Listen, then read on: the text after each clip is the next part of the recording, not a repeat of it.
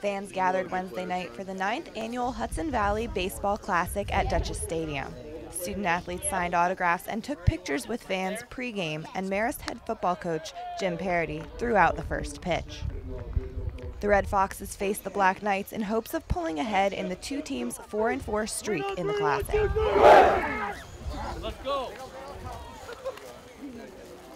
In a midweek situation after playing yesterday, we were a little bit thin and, had to go make a couple different moves, but not uncommon in these games. And, I thought Ryan did a pretty good job. He made one bad pitch and, it kind of burnt us a little bit. But, overall, I thought on the mound, we actually threw the ball pretty well today. I thought Evan Davis and Sean Keenan on the mound did a really nice job and had positive outings, which they needed.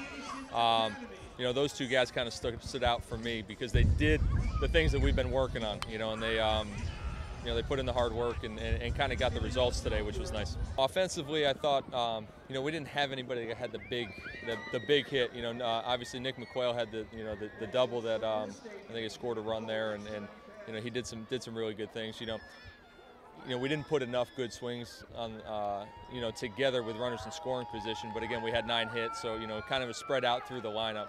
So probably not one guy that really jumped off the page, but it was kind of a team effort, and we needed one more hit.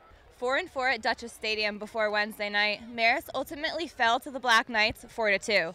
The Red Foxes return home Saturday, April 26th, where they face MAC foe Canisius. For the Red Fox Network, I'm Elizabeth Sim.